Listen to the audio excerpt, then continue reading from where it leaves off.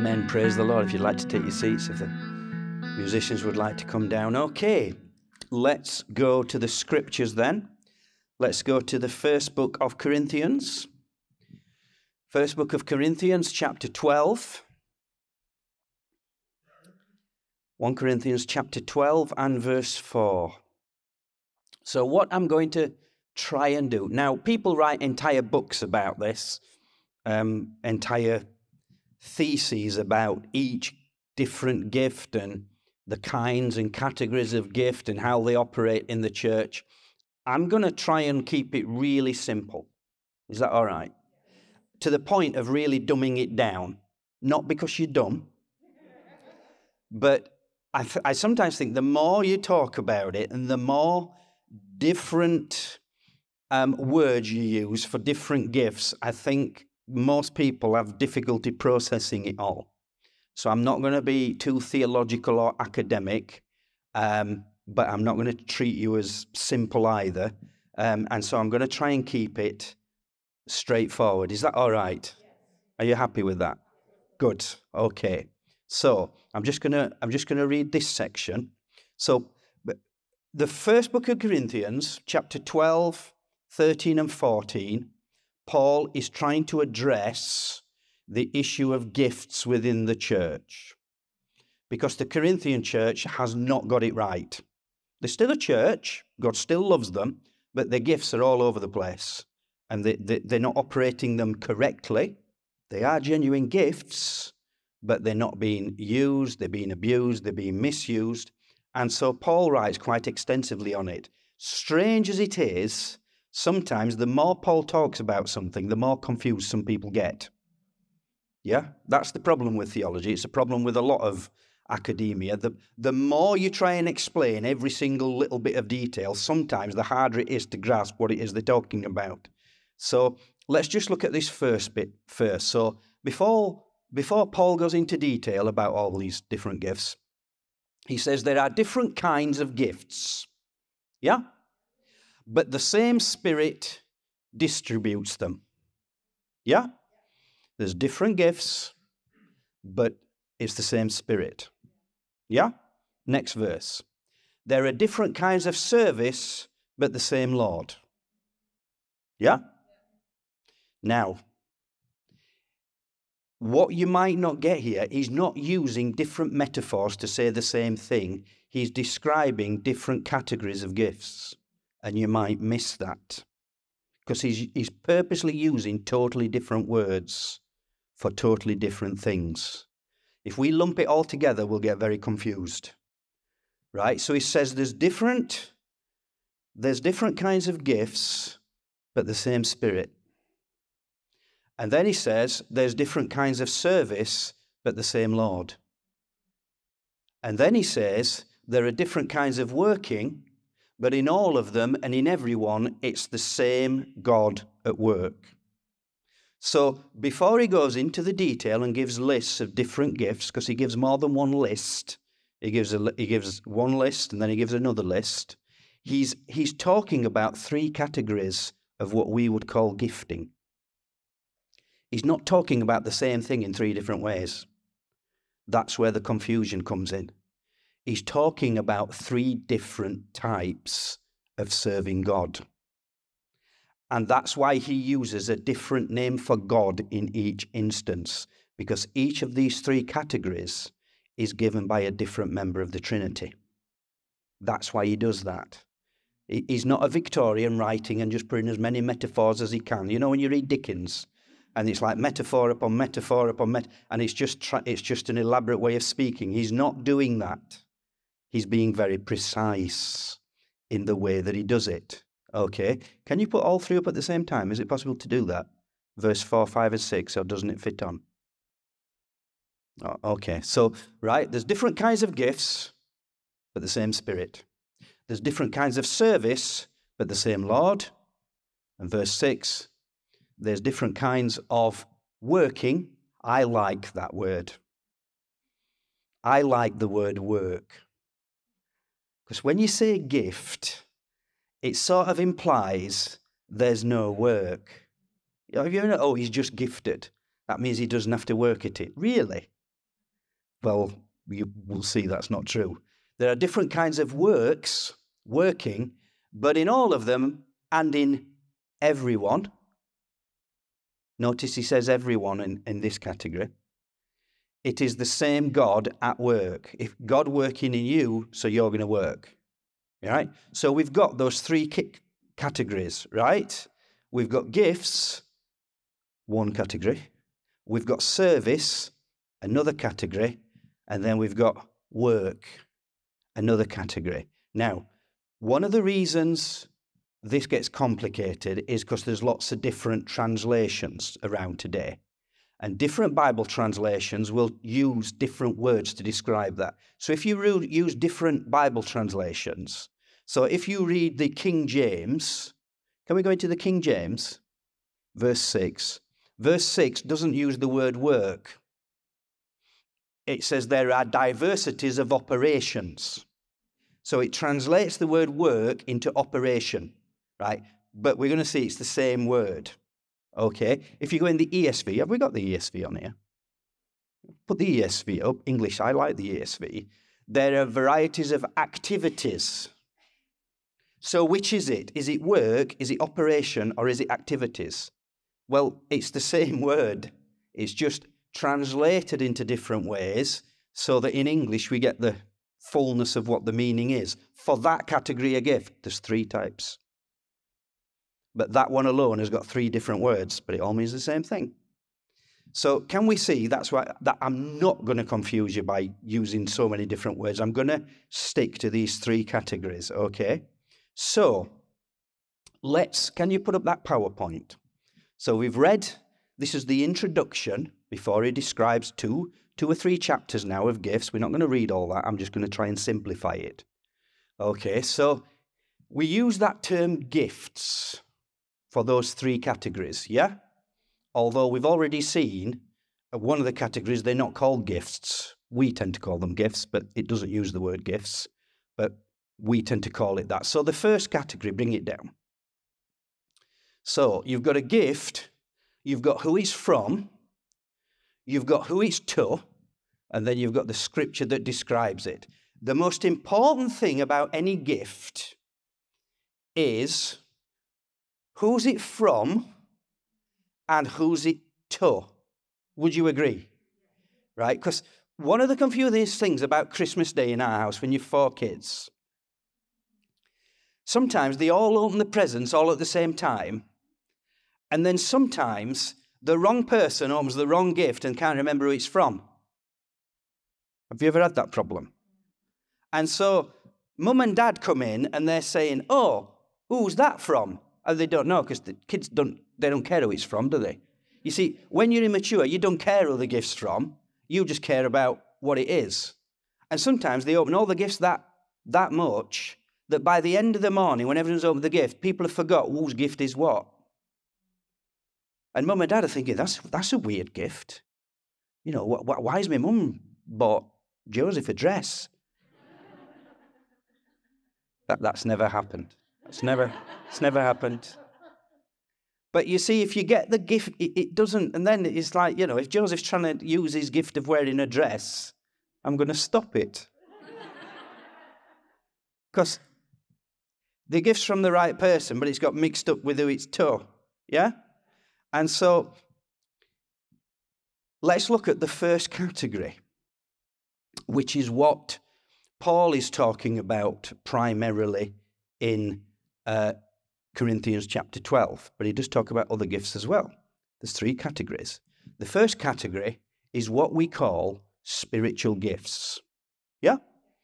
Now, the word he uses there for gift is the word charismata, where we get the word charisma from. That's why people who believe in spiritual gifts are called charismatics. Yeah? If they abuse the gifts, they're called crazy charismatics. If they really misuse them, they're called charismatic chaos, craziness. Right? Charisma comes from the word, well, charisma is the word for grace. It's a grace gift. In other words, you've been given it. Yeah? That's what it means. Grace, you don't deserve it. You've not paid for it. It's been given to you. You've not earned it. It's been given to you. What that means is someone who doesn't deserve it might get it. The people who get these gifts doesn't mean they've got the best character, doesn't mean they're the most holy, doesn't mean they're the most spiritual. They're gifts, okay? They're charisma gifts, grace gifts. They are from, the word is pneuma. The other categories are not pneuma. They are spiritual gifts. Pneuma is the Greek word for spirit. They are from the Holy Spirit. Yeah? Who are they to? They are to people who are filled with the Spirit. Because the Holy Spirit is the gift Jesus gives to us. Yeah? So if you are given the gift of the Holy Spirit has gifts. How do you know someone is filled with the Holy Spirit? It's not a trick question. You have gifts. You have his gifts. Yeah?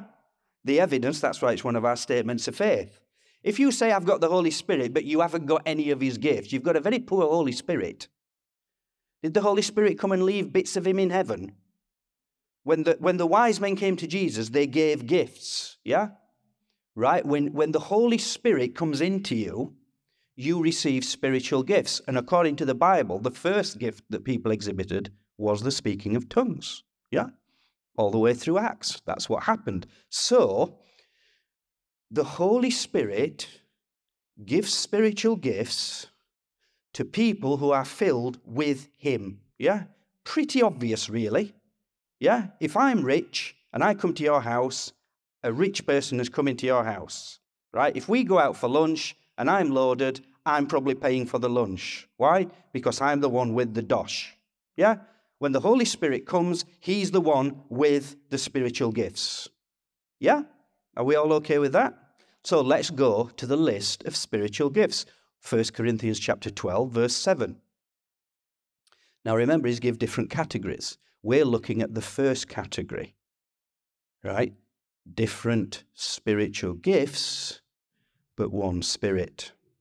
Okay. Now to each one, the manifestation of the Spirit is given for the common good. To one, there is given through the Spirit a message of wisdom, or the King James would say a word of wisdom. Yeah? To another, a message of knowledge. There's 9, by the way. In the same way, there's 9 applications of the Spirit's fruit. The dove has 9 feathers on one wing, 9 feathers on another wing. You've got 9 gifts balanced by the 9 applications of the fruit. There is one gift through the Spirit, a message of wisdom. To another, a message of knowledge by means of the same Spirit. Notice Paul keeps saying this. It's the Holy Spirit that gives these gifts. They are supernatural spiritual abilities. You don't have these if you don't have the Holy Spirit. If you think you're clever, you're wise, well, that's fine, but that's not what a word of wisdom is. A word of wisdom is a spiritual knowledge you couldn't have had without the Holy Spirit. It's not something you learn. To another, faith by the same Spirit. Remember, this is a gift of faith. This is not saving faith. Everyone is to have saving faith. This is a supernatural empowerment of the ability to have faith in a situation. Now, I'm not going to go through all the definitions of these. That would be a book in itself. Okay? To another, gifts of healing. Right? You can't heal. This is not being a doctor. That is a gift, but that's a different kind of gift. This is a supernatural gift, a spiritual gift, by the same Spirit. To another, gifts of healing by that one Spirit. It's the Holy Spirit that does this, yeah? To another, miraculous powers. To another, prophecy. To another, distinguishing between spirits, or King James would say discerning between different spirits. Very important gifts. They're all very important and necessary. To another, speaking in different kinds of tongues. And to still another, the interpretation of tongues. Okay? So 9 categories there of gift. Notice healings. It says gifts of healings. Sometimes God uses supernatural power through someone to heal in one thing and uses someone else to heal in another thing. I've found that in my life. So I've often found that there's certain things I pray for. For example, over my ministry, I've noticed very often when I pray for women who want to have babies, they have babies. When they've been medically told they can't have it. It's just something God's used me for, you know. And some people God uses in different kinds of healings. There's different categories of that. And so they're the 9 categories of spiritual gifts. Yeah? Who gives those gifts? The Holy Spirit. Yes? Right? Who can have them? Spirit-filled Christians. Yeah? Emphasis on Spirit-filled Christians. You can't have spiritual gifts if you're not filled with the Spirit. They're His gifts. Yeah? You don't get a spiritual gift by believing in Jesus. That's salvation faith. To receive the spiritual gifts, you have to be baptized in the Holy Spirit. Yeah? You have to be filled with the Spirit, because it's the Spirit that does it. Okay? That's not when you get saved.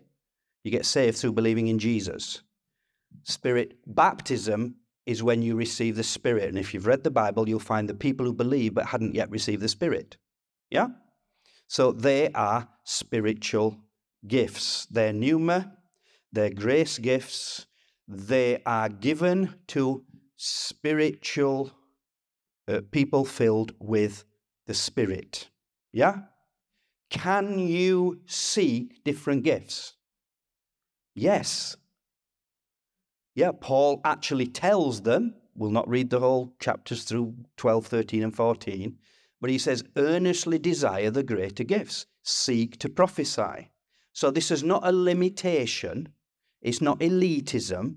If you are filled with the Spirit, you can seek greater gifts.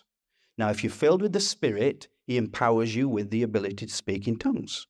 In the Bible, that's what they did. On the day of Pentecost, they all started speaking in tongues when the Holy Spirit came upon them.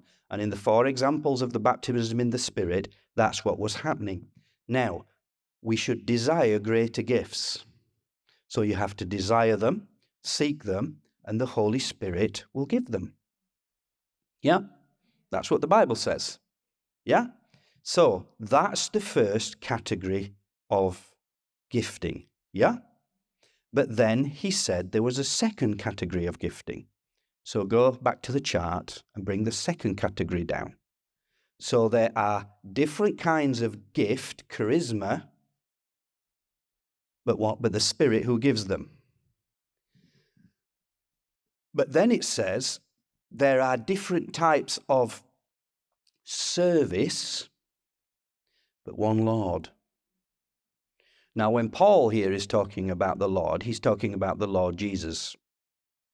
Now, this category of gifting, this list, is detailed in Ephesians chapter 4.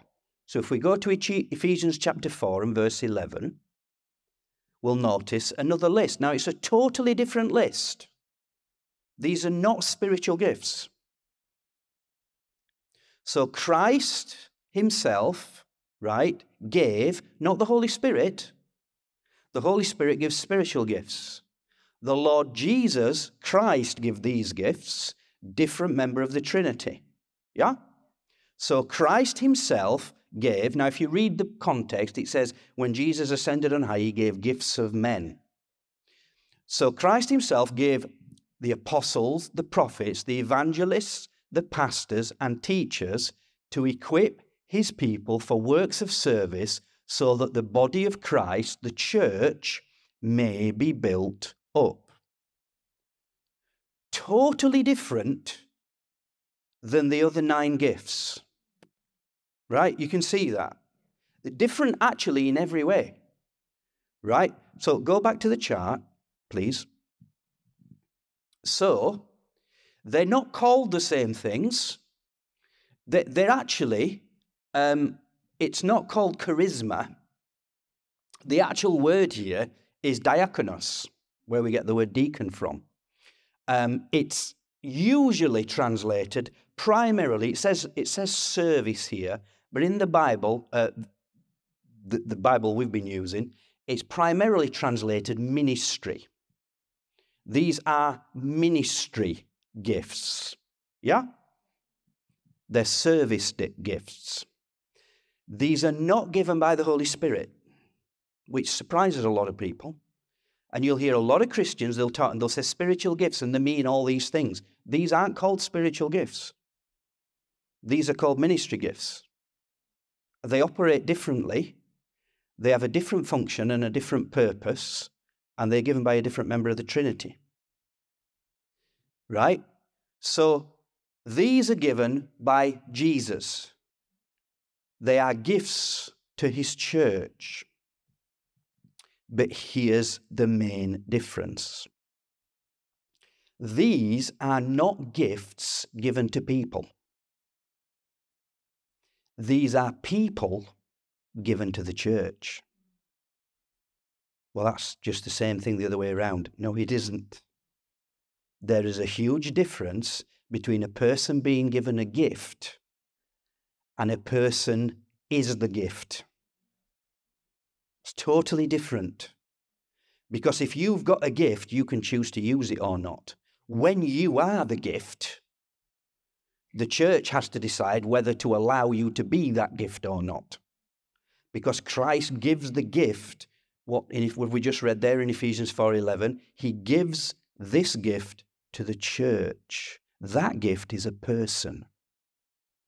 He is either a prophet, an apostle, or she, an evangelist, a pastor, or a teacher.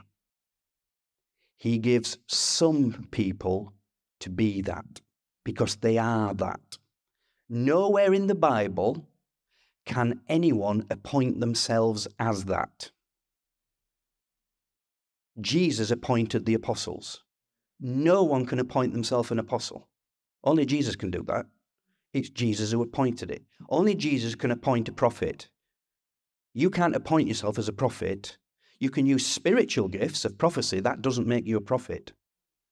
You can tell people what the Bible says. That does not make you appointed as a teacher to the church of God's word. It's a totally different category of gift.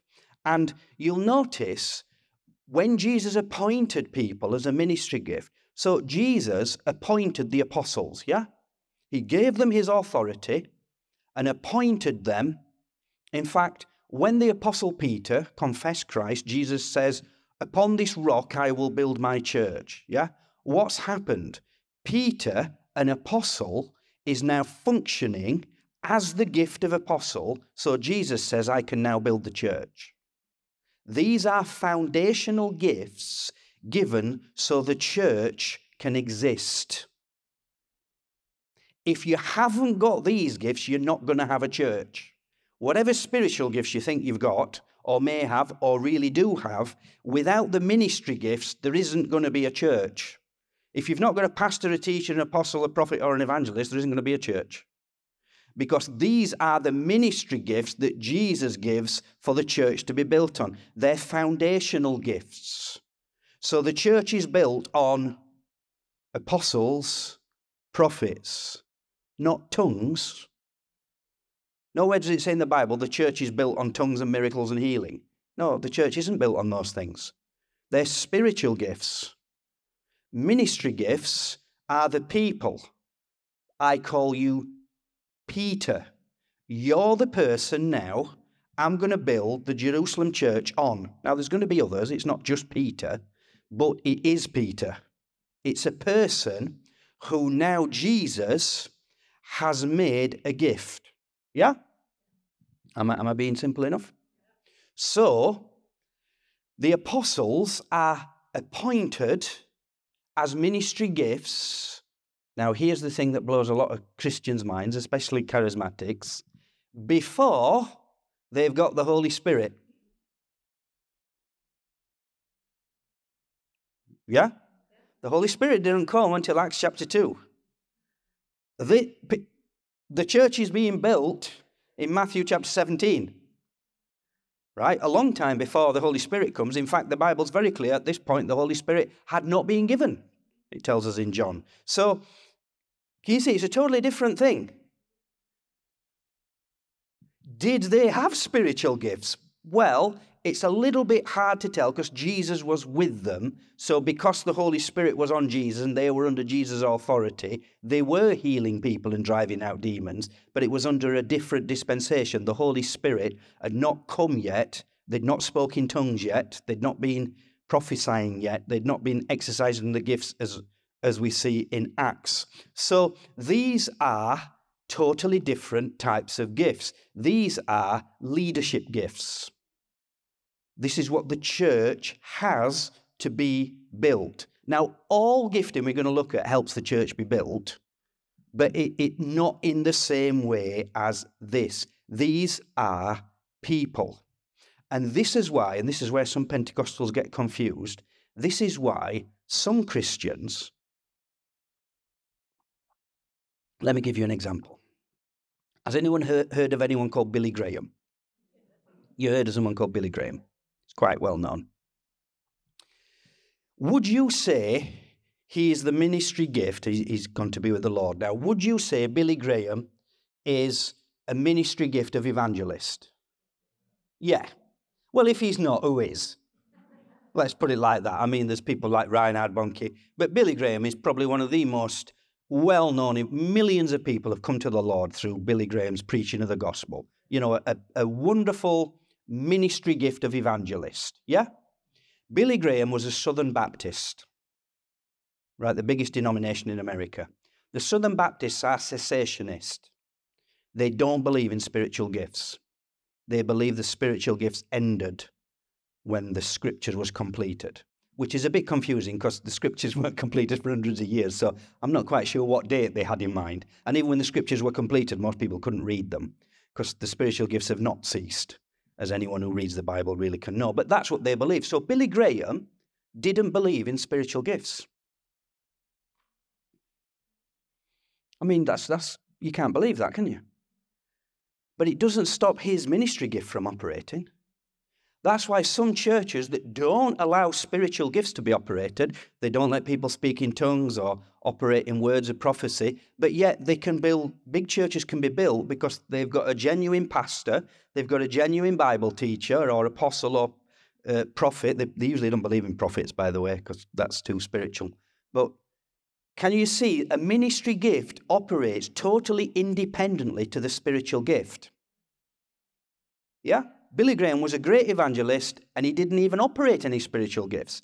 Now, I think if he had accepted them and believed in them, his ministry would have been even greater, right? And people like Reinhard Bonnke was a great evangelist and he used spiritual gifts all the time. Words of knowledge, healing, prophecy, operated spiritual gifts, but that's because he used both gifts.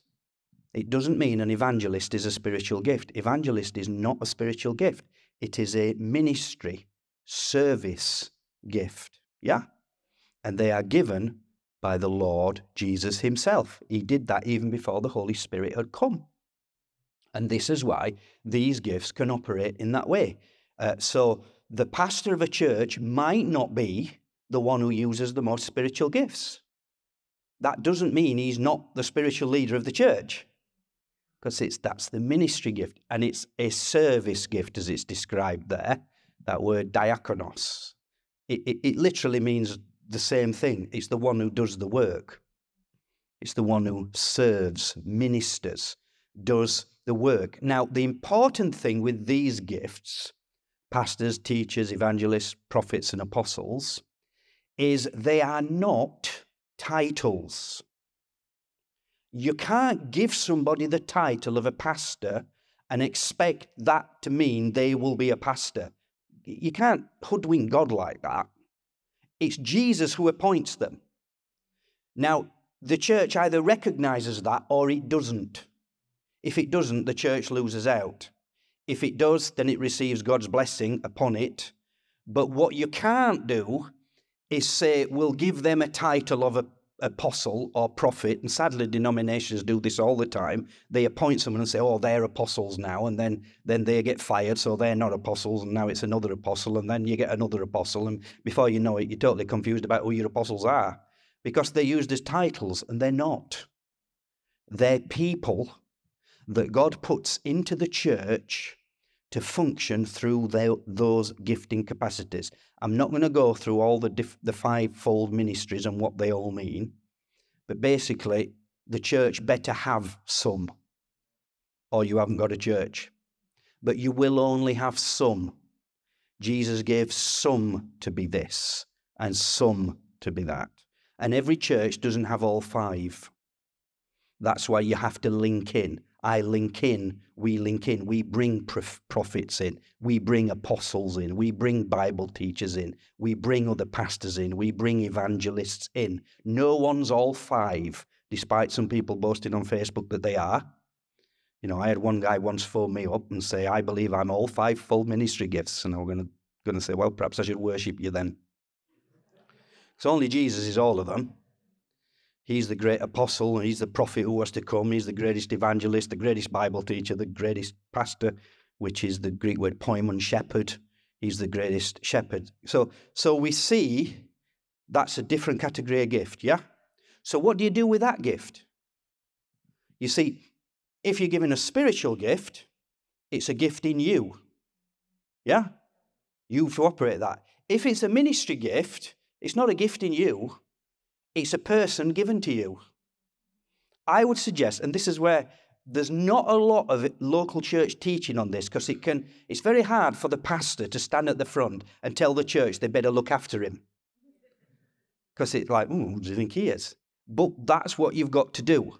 Yeah, and our church board looks after me very well, and Pastor John and Joseph as the gift is one of those gifts as well. And so you can see that, in fact, Jesus once says, he talked about reward. You get a reward for this talent and what he says, but whoever receives a prophet because he is a prophet will receive a prophet's reward. Notice there he uses the word ministry. It's the ministry gift. If God sends you a prophet and you look after that prophet, you'll receive the same reward as the prophet. Well, that's good, isn't it? So if you look after your pastor, you'll receive the same reward the pastor gets. Let's hope your pastor gets a good reward, eh? So that you can share it. Yeah? So they're people. Right? It's not them trying to be a gift. They are it. Pastor John is a pastor. He's a pastor when he's trying not to be. He's a pastor when he's digging his garden. Right? He's a pastor when he's on the bus. Not that he ever gets on a bus. But it's not these days, no. Right? That's what he is. It's not an act he puts on. It's not something it's not something he learned at Bible college. That just helped him understand his pastoral calling and put the knowledge together, because you have to add knowledge and wisdom to your calling and gift. But that's what he is. Can you see? It's not a spiritual gift. It's who he is. Yeah, and it's the same with prophets. Prophets are just prophets. They're annoying because they say, we should not have said that. And he's like, I can't help it. I'm a prophet. That's how it works. Yeah? Spiritual gifts, charisma, ministry gifts, these. Now, you can't be one of those if God hasn't designated you one. You can seek spiritual gifts. You can't seek to be an apostle. You can't seek to be an evangelist and a prophet, not as a gift to the church, because it's Jesus who chooses that. The 12 apostles, Jesus says, have I not chose you 12? He called the 12 to him. He put his authority on them. By the way, these gifts are designated by other mature ministry gifts. If you want a pastor in the church, and every church has to have at least one, preferably more, you've got to get another pastor to appoint them. That's how it works. You can't manufacture it yourself. Paul would write to Timothy, it's through the laying on of hands. Jesus would lay on hands. That's the confirmation. The church has to accept that. Sadly, over the years, I've had people come to me over the years. I remember one guy in particular come to me, not been in the church for over 20 years, so most of you wouldn't know him. And he kept coming to me saying, I'm the evangelist in this church. You should be letting me preach. Well, no one in the church thought he was an evangelist except him. In fact, instead of leading people to Jesus, he probably drove more people away. But he thought he was. And he was saying, you should confirm this. Well, we're not going to confirm it. because it's not something Jesus has told us to do. And sadly, too many people are seeking a title and a position, and they aren't. They're people who function in a certain capacity. Yeah? So that's the second level of gift, the ministry gift. Okay? Okay. So, third level. Bring the third level down. So, you've got the third category. Yeah?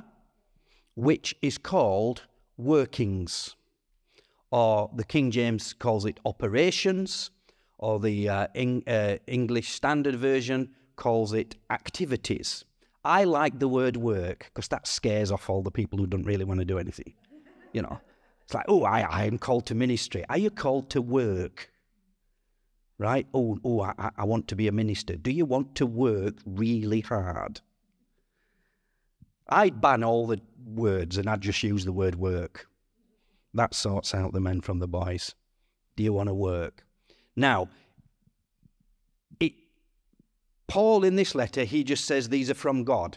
But he's used the word Lord, referring to Jesus. He's used the word Spirit. Now, he doesn't say God the Father, although usually that's the term associated with the Father, God the Father. So I tend to think, well, that's obviously what he's talking about, because otherwise we've got to remember the Trinity not giving gifts. And these gifts certainly do exist that we're going to look at.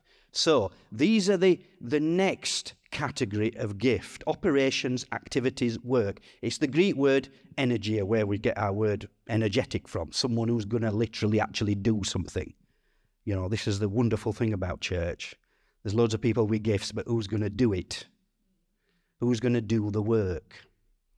And so these gifts, as we'll see, these are given to people. But when you actually look at what these gifts are, and these are scattered just throughout Scripture, I've given a few things here. Let's look at that first one. 1 Corinthians 12, verse 27. So once Paul's described the three categories, he then gives a list. Now, this is not the list of spiritual gifts. Yeah? That comes in a different part. Now he's just describing, because he's give all three categories, now he's describing all three categories jumbled together. And this is where people get confused, because this is a different list again. This is not a list of spiritual gifts, and this is not a list of ministry gifts. This is a list of all three categories. Yeah? So he describes them. Let's see if you've followed me up to this point. Okay? Now, you are the body of Christ, and each one of you is a part of it. Yeah? We're all a part of the body. So you've all got a function, because every part of your body has a function. Yeah? You might not think it's that important, but it's still there, isn't it? It's like your kidneys. I don't know what they do, but I'm glad they're there. Now, you're a part of the body of Christ, and each one of you is a part of it. And God has placed in the church, now he's going to give a list. But remember, he's now listing all three categories. Now, there is still a sort of order of these, if you follow it. Right. First of all, what's the most important gift for functionality in the church? First of all, apostles. Second, prophets.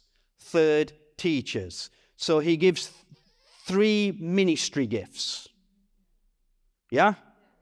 We're talking about importance of function for the church to operate. Yeah? Your heart is more important than your little toe. Now, I love my little toe. I don't want to lose it. I like it. It helps me balance. I cherish it. I love it. I kiss it. I lavish love upon it. I cut its nail. All this stuff, right? But it's not as important as my heart for my body to exist. Would you agree? Yes. And here's where we sometimes, everyone's important. Yes, they are. Everyone's valued. Yes, they are. Everyone's the same. No, they're not. They really aren't. Some people are more, every part of this building's important, but if you move the foundation, the whole building falls down. We can change the windows. First of all, the ministry gifts, or the church collapses. That's why Satan will always attack the leaders first, because if he can pull them down, then he can pick off the church. Okay? So first of all, the 3 ministry gifts. Then, miracles, gifts of healing. What are they? Spiritual gifts. They come from the list in 12 verse 7, the list of spiritual gifts. So now he gives the next category, yeah? Miracles and healing. They're spiritual gifts. Yeah, they're important. People who have these gifts are important, but they come after ministry gifts. Yeah, you following me? Right. Then, helping and guidance. Well, which gifts are they? They're not ministry gifts, are they? And they're not spiritual gifts. They're helps and guidance. And then he tags on different kinds of tongues, because he's going to address the issue of tongues in a minute, which is another spiritual gift. Yeah? But now he mentions 2 gifts that have not been mentioned, because these fall into the category of the 3rd type of gift, the gift of help and guidance. Now, is someone helping you a gift? It's not a trick question. It is, yeah. I am so thankful for people that will help. Do you know why? A lot of people won't. I am very glad of the gift of guidance. That there are some people I can go to on certain issues. I'm not talking, don't think just spiritual now. I'm thinking of the practical running. So when we got the pandemic and we had all the lockdown and the health policies, I am so glad I could go to Pastor Mark, Dr. Mark, and say, Mark, what do we do? Will you read all the government guidance, because he's doing my heading and it changes every day and I don't believe them anyway. Will you read it all, process it all, write a policy, get an action plan? Will you put it all together so that we are guided through this maze of pandemic? And Mark did a wonderful job in doing that. Yeah? Got no claps when I talked about Pastor. None. Right? So what is that? It's a gift from God. But it's not a spiritual gift. It's not a ministry gift. But it's still a gift from God. It's a gift from God the Father. Now, once again, here's, just to clarify, did Dr. Mark need to be filled with the Holy Spirit to do that? No. No. He's got a gift of intelligence.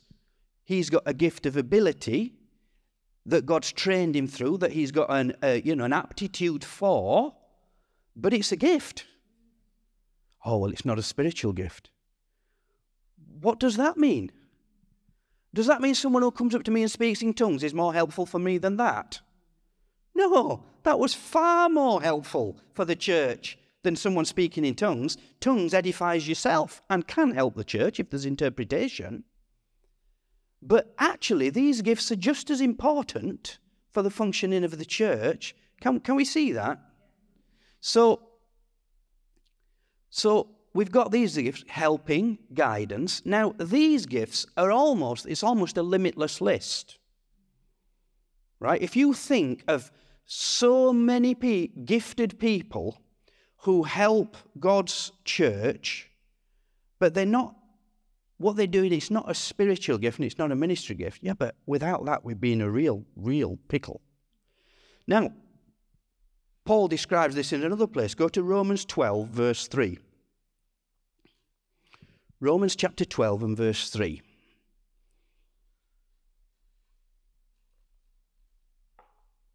So here's Paul writing now. He's writing to the Romans. So this is why we need to put it all together. And he's going to give another list of gifts. But again, he's not going to define each one. He's going to use the 3 different categories again, yeah? For the grace given to me, I say to every one of you, do not think of yourself more highly than you ought, but think of yourself with sober judgment in accordance with the faith God has distributed to you. I like the fact that God tells us there, think of yourself with sober judgment, right? Not drunken judgment.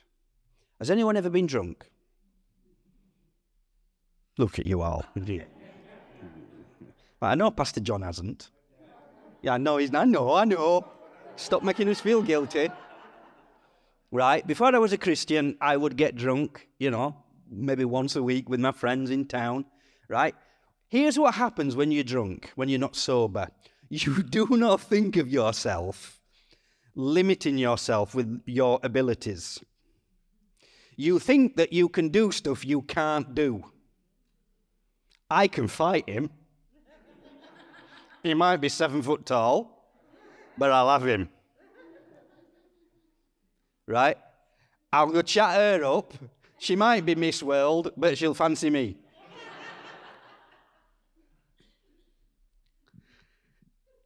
And you have an overestimation of your actual ability. Yeah? And that's what happens when you're drunk.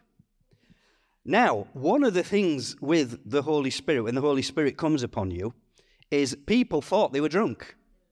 Because the Holy Spirit fills you with power and gives you spiritual gifts, you can fall into the tendency of overestimating your actual abilities. And this is what the Corinthian church fell into. And this is what, sadly, a lot of Christians, not you lot, but some Christians, they fall into a delusion that their gifting is something that it isn't.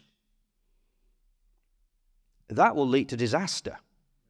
You try and do something God has not equipped you to do. Not only will you harm yourself, you'll hurt other people and you'll bring disaster on the church. And so Paul is being very clear. Think in accordance with the faith God has distributed to you. As the older I get, the more I realize I must limit myself within the sphere that God has gifted me.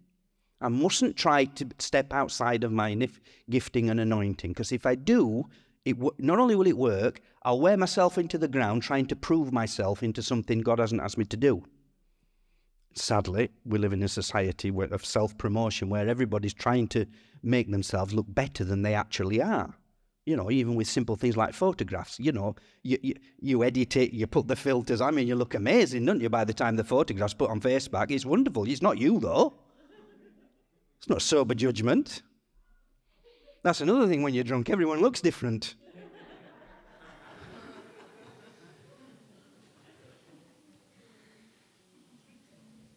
So, let's go down then. Okay? So that's just something that I've gone on to a diversion there, but never mind. Let's go down.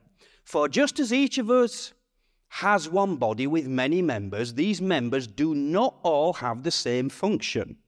Right? Let's just stress again. We're not saying anyone is not a valued member of the body. Of course you are. But every part of the body has a different function. We can't all be the mouth or the eyes or the ears. We have to be the part of the body God has placed us in. These members do not all have the same function. For in Christ, though many, we form one body, and each member belongs to all the others. Yeah? So, I can clean my teeth with my hands. I can't do it with my feet. Right? That doesn't mean my feet are not as important as my hands. And if I didn't have any hands, I would have to learn to use my feet. And there's some people can paint better with the feet than I can with my hands. Right? Because the body compensates. But each part functions according to what it is. And your body doesn't get jealous of other parts of the body. Have you noticed that? My left hand never complains that the right hand does most of the stuff. In fact, the left hand's holding the microphone at the minute and he's very happy because it's usually the right. Right? In fact, that's it. There's no jealousy involved because it's the same body. Yeah? That's how gifting is supposed to work. So each member belongs to all the others. Okay, let's read down, and here's where we get into then. So we have different gifts, right? Spiritual gifts. Everyone should speak in tongues and seek to use other gifts. Ministry gifts, only some are called to that. And so he lists them. According to the grace given to each of us. If your gift is prophesying, then prophesy in accordance with your faith. Prophecy does not have to be complicated. Use your faith. In its simplest term, prophesying is just speaking God's word. In fact, prophesying in the spiritual gift, it is not directional or predictive. Society twists it to mean that. It doesn't mean that in the Bible. It's actually comfort, exhortation, and edification. That is not predictive, and it's not directional. It's simply edifying someone, comforting someone, and building someone up. That's the spiritual definition of the gift of prophecy. Yeah? Prophesy because of your faith. If it is serving, hold on, what's service? It's just a gift. Some people, have you noticed, some people can just serve. Some people are useless. At serving, I don't mean they're useless as in not part of the body. You know, you ask somewhere and say, just stand there and give people a drink, and they forget. It's like, all you have to do is pass it on to them. They're just not competent in that capacity. If it is teaching, let them teach. Yeah? So he's just give us 3 different categories there. Oh, they're all spiritual gifts. No, they're not. Teaching is not a spiritual gift. It's a ministry gift. Yeah? If it's encouraging, if it is to encourage, then give them encouragement. What's encouragement? Is that a gift? Yeah, it is, because he just says it is. Is it a spiritual gift? No, spiritual gifts can be encouraging. Have you noticed some people are just encouraging? Yeah? I've been told I haven't got that gift, apparently. So someone I know tells me. Be more encouraging. I'm like, all right, I'll try. Yeah? Some people can just be so positive, can't they? Whereas some people are just more truthful. Some are more gracious, some are more truthful. They're both. You know, your character. If it's giving, then give generously. Is that a gift? Yeah. I mean, we should all give. We should all be generous. But some people are just, they're amazingly generous, aren't they? It's like they've always been like that. Before they were a Christian, they were like that. It's their character, it's who they are. If it is to lead, do it diligently, so that's a leadership gift. If it is to show mercy, do it cheerfully. You know, some people, they've just got that gift of like being cheerful and, you know, I have really not got that gift. Apparently, it's just like, I've never been like that. Before I was a Christian, I was like, I'm trying. You know, Pastor John's got it. You know, can you see, he's now talking about these gifts. Well, sometimes we just call them, you know, God's gifts of grace. It's got nothing to do with you being a Christian. That's just the gift you've got. And we're going to look at some more of these in a little minute, right? Mercy, do it cheerfully. Love must be sincere. Hate what is evil.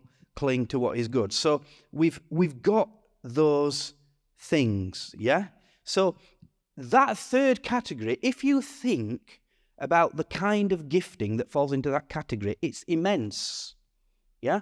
And we tend not to think of it. So like people who can look after finances. It's not a spiritual gift. It's not a ministry gift. But if we did not have people looking after the finances, we would be in real trouble. You know, Carolyn's brilliant with money. She worked in a bank all her life. You know, she just does that automatically, looks after the finances, can tell you where every penny goes, all the bank accounts, where everything is. I am hopeless with that. If you've ever tried to give me money, I'll say, no, go away, go give it to the treasurer or someone, don't give me money. I don't know, I'm hopeless with money, so I don't touch it. But we have that gift. What about music? Is it a spiritual gift? No. Is it a ministry gift? No. Oh, everyone can do it then. No, they can't. No, absolutely not. Oh, everyone can sing. Absolutely not. Yes, everyone can sing. but not everyone can sing, if you know what I mean, right? Well, how does that happen? It's a gift. If you've got a good voice, it's God the Father, by His grace, gave you that. Now, you can use that gift. You can go on Britain's Got Talent and be a celebrity if you've got a great voice, or you can use it to serve God. But the gift was given to you, not by the Holy Spirit, not by Jesus, but by God the Father. You've got that gift. If you've got these gifts, you've got them. You've had them all your life. Now, you may have to refine them and work at them and develop them, absolutely. But you can do it. There's some people cannot sing.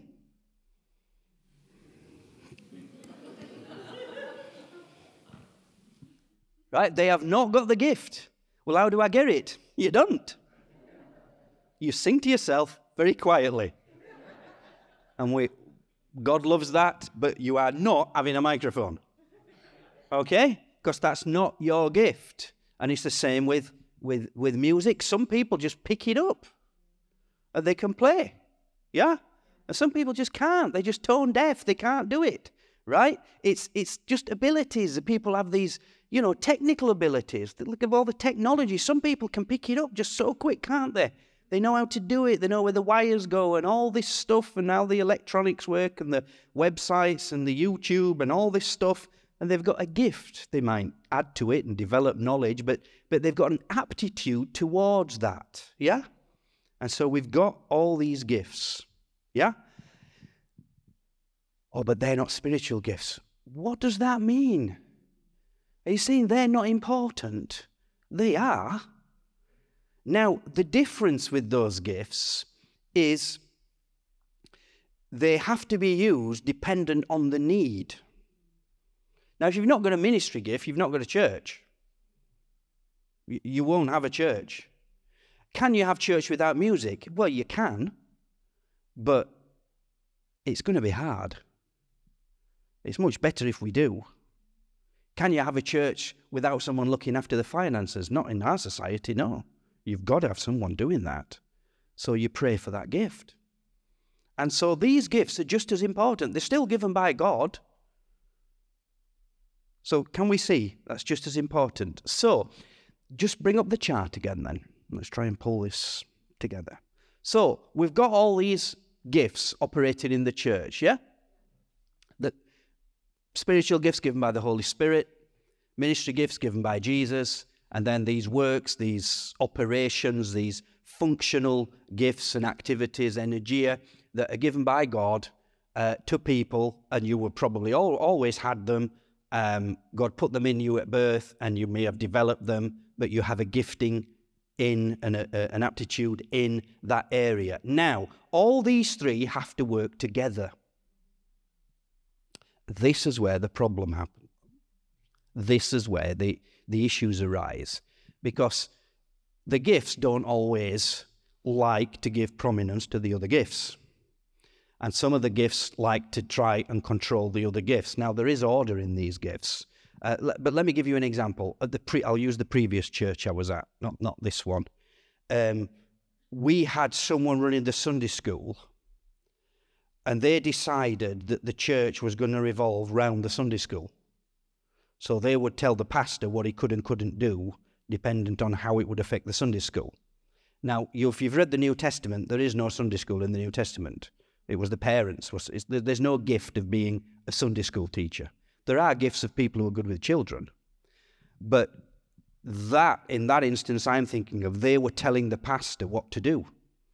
You've got to do, the church has got to do this, and you have to do it our way, and the church meeting can't be so long because we want the...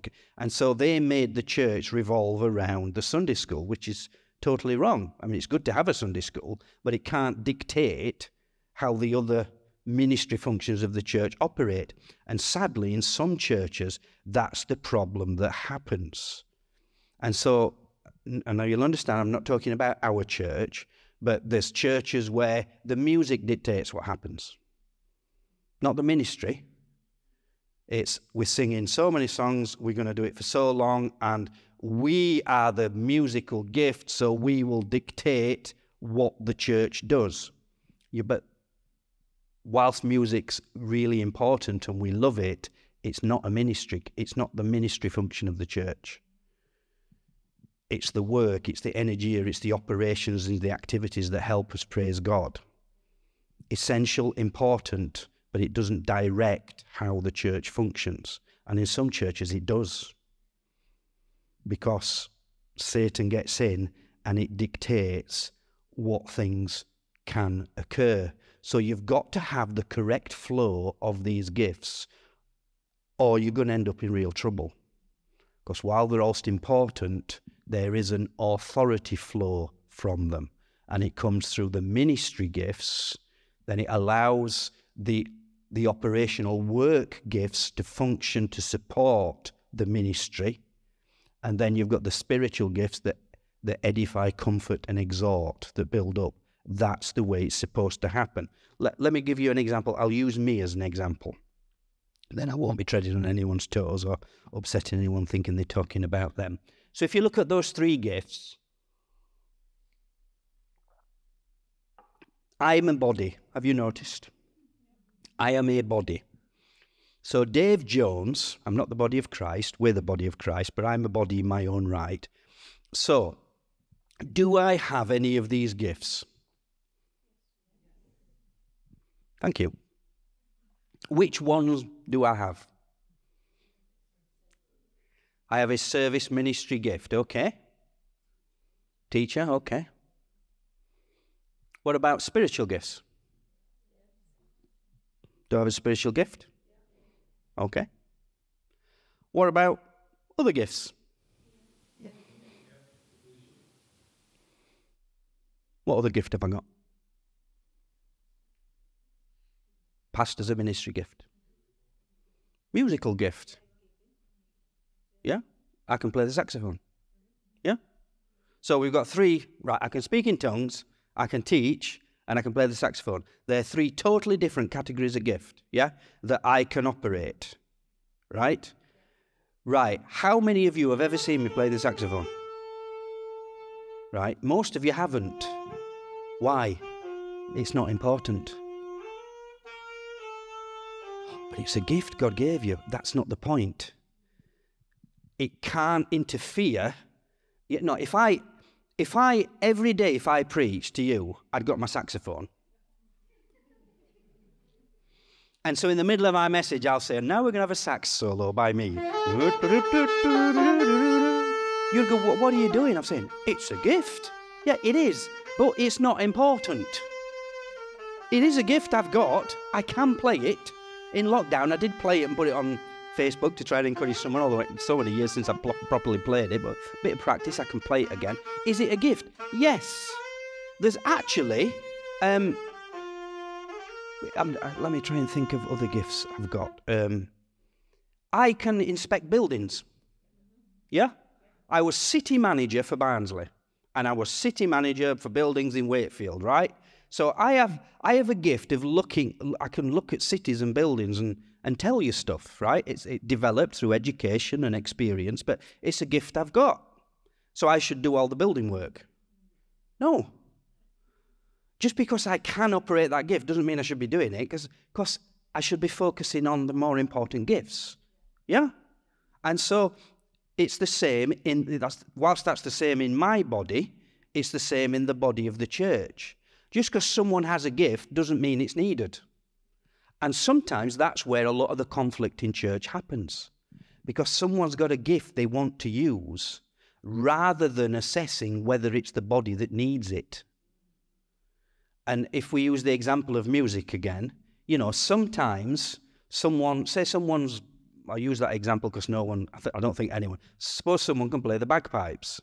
They've got a gift at playing the bagpipes. Praise the Lord. Wonderful. You aren't playing. Why? It's not a gift that's going to help or that we need. But God gave me this gift. Oh, I'm sure He did. That's not the point. And in the past, so sadly, sometimes I remember we used to have an organ here, didn't we, Pastor John? And then it just became too difficult, and so we had to remove it. And I remember one person got upset. I got offered to a church, to be pastor of a church in South Wales. Pastor John knows the church, not far from where he used to live.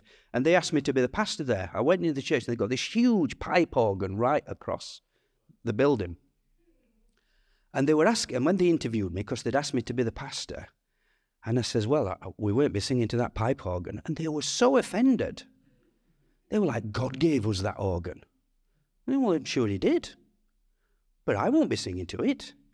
I praise God for organ music. That's wonderful. But the average Christian doesn't really flow with that kind of music. So we've got to be something a little bit more contemporary, in line with what most people can join in with. Yeah, genuine gift. Yeah, but we don't need that. And that's where sometimes people get offended. Yeah, and we've got lots of things that are operating, but remember, they're the works, operations, gifts, running the creche, running the bookshop, putting on the teas and coffee. We love all this stuff, but we don't have to have it. We haven't got to have a bookshop. We do it because it helps. We haven't got to have teas and coffees. We do it because it helps, right? But it's not essential. And it's amazing how many people switch the categories round. You've got to do this. No, we haven't. You've got to sort that out. No, we haven't. But God wants us to do that. No, he doesn't.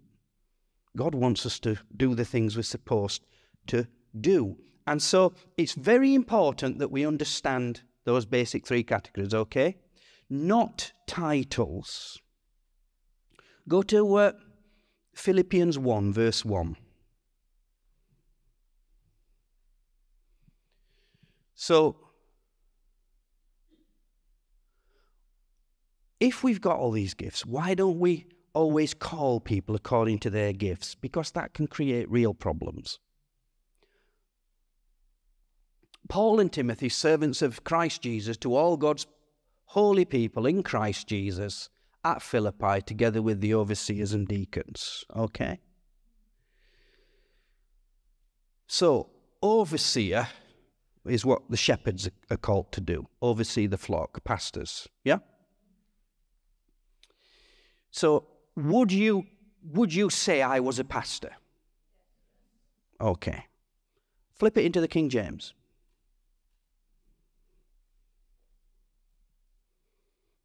Now, you've already said I am that. So it's the same word. It's just in the King James they translate it bishop. You said it. You said I'm a bishop. So from now on, it's Bishop Dave. You said it. You said it, not me. I said, would you say I am that word, overseer? Piskopos, it is in Greek. Episkopos, where we get the word biscup from. Yeah? So from now on, you're all going to call me bishop. You aren't. Some of you struggle with pastor. Right? Can you see titles can be very dangerous? Because although, for 500 years, that's what that word is, yeah? To us, we're like, no, bishop means something else. No, it doesn't. It's come to be a title that's then been elevated into elitism, where now bishop means like a high-ranking official that's in the House of Lords. Right? Now, that we don't think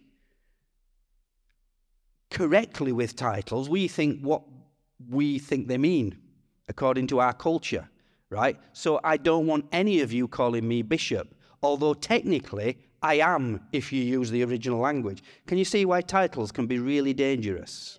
It's the same with apostles and people calling themselves prophets, and it can be really problematic. I really dislike titles because you can sort of give the wrong impression about things. Go to 1 Timothy 3, verse 2. 1 Timothy 3, verse 2. So,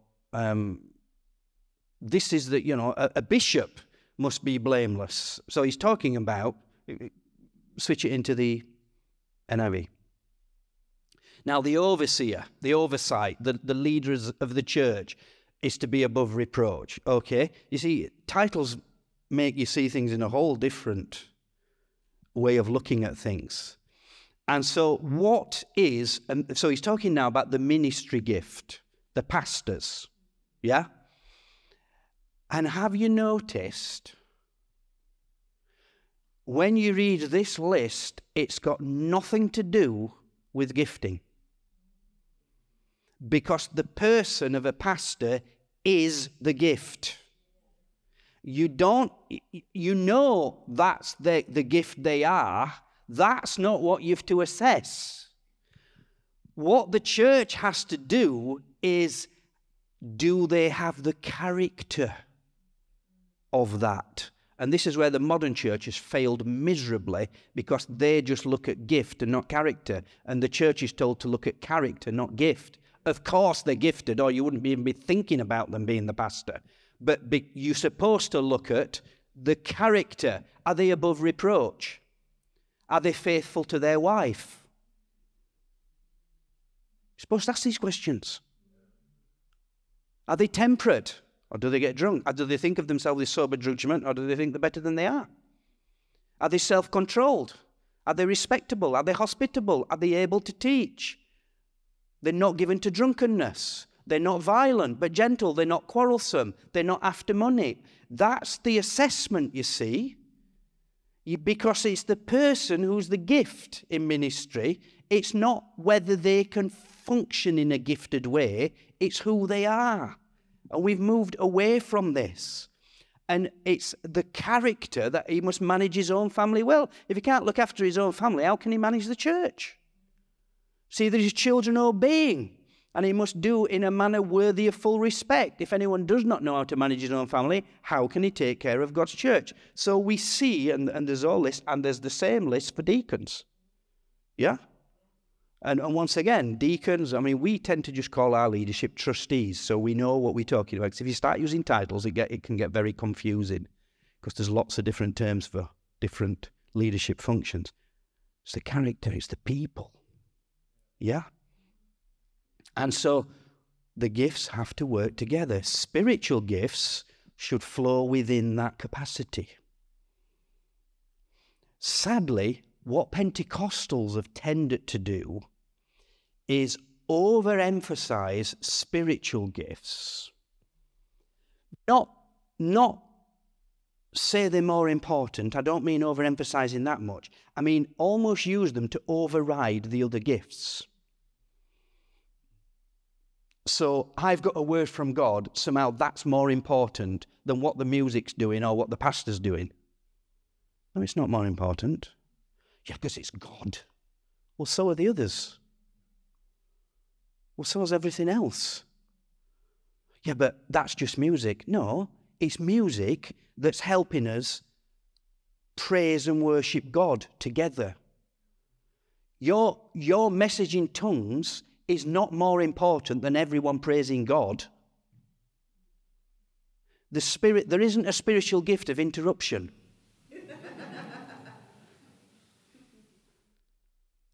Why have we developed it? I don't quite know. I think one of the reasons is when the Pentecostal movement started, there was no amplification. There were no microphones. There was no sound system. So if someone wanted to give a message in tongues, you had to shout at the top of your voice, or no one could hear you. And I think sometimes we've forgot that there's this thing called a microphone. Because think about it, if spiritual gifts can only operate in that way, then if you've got a spiritual gift but you can't shout louder than everyone else, you can't use your spiritual gift because your voice is not loud enough. Well, that can't be right, can it? In fact, sometimes I find the spiritual people are the quietest people. And so sometimes we've fallen into the errors of everyone's worshipping God and the team using the gifts that God's given us to the church to worship God. They have to stop because someone wants to shout something out. And when they shout something out, everyone stops worshipping. And everyone stops and listens. And it's like, hold on a minute. The most important thing is that we all worship. The gift can come at any time. Don't interrupt the corporate worship to put your gift above that.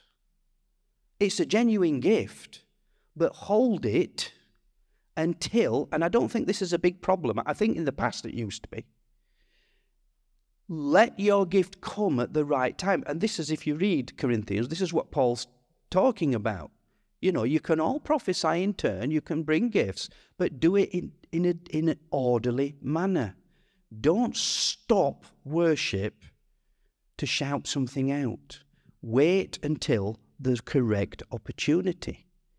And sadly, what we've developed, we've almost got to the point where only the loud people can exercise spiritual gifts. It's true. Because we think it's something you have to shout out. And the bigger a congregation gets, the harder it gets. Because if you've got a soft voice, no one will ever hear you.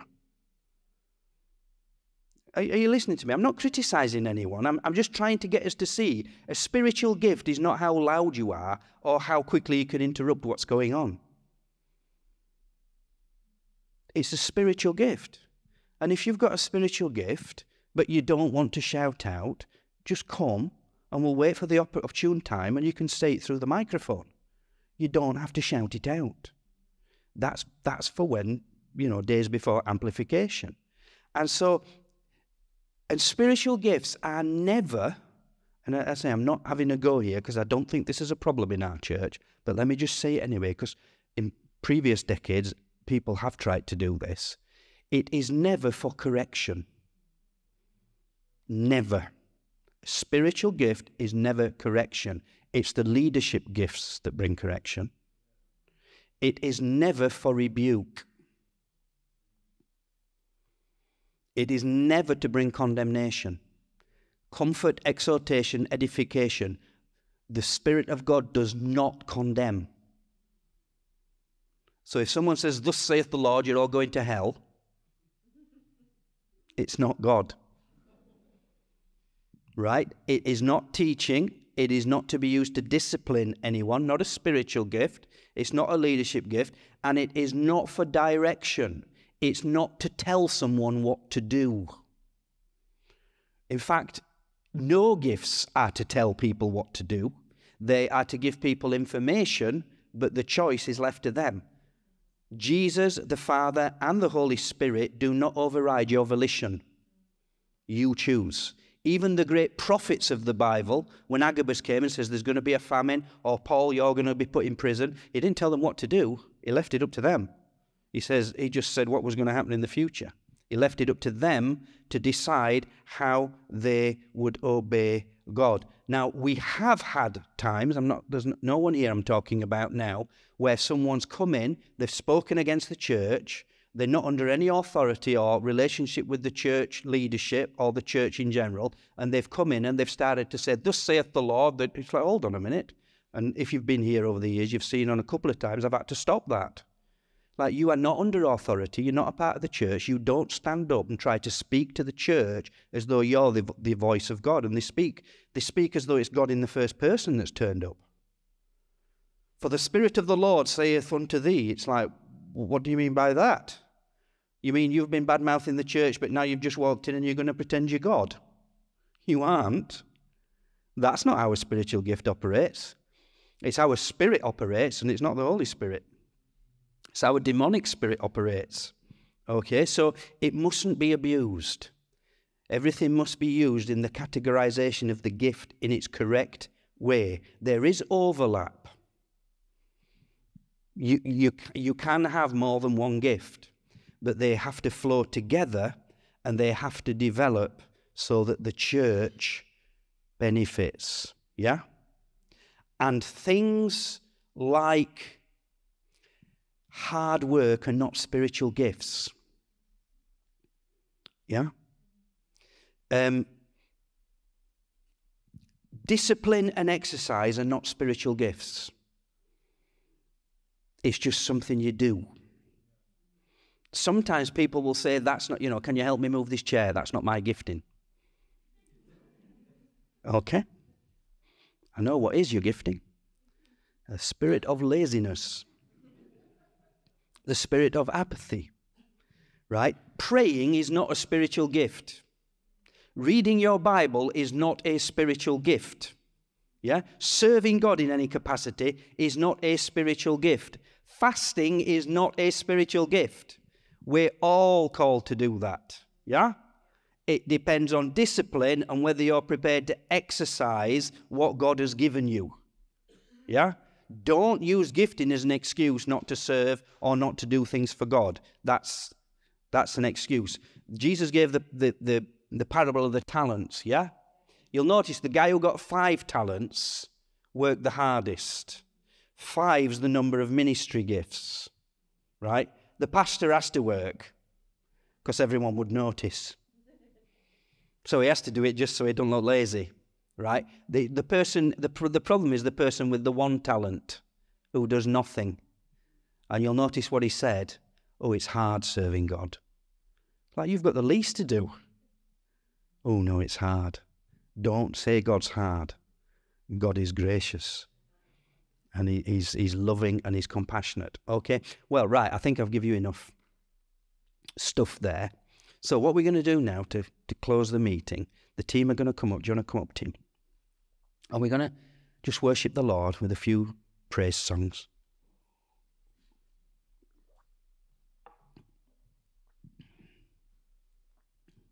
And we're going to worship the Lord, and we're going to praise God. And if there's any spiritual gifts, once we've finished worshipping, once we've finished praising the Lord, I want you to feel free to bring them. If you just want to praise God in your own way and you don't want to come out, no, obviously the Bible limits this. It says 2 or 3, give a message in tongues, or 2 or 3 prophesy, right? We don't want to overburden anyone, especially the church. But we're going to worship the Lord, and as the Holy Spirit moves through us, let's allow the Holy Spirit to use our gifts. Let's praise the Lord, let's worship the Lord, and let's see what the Lord does. Okay, come on, let's stand up then.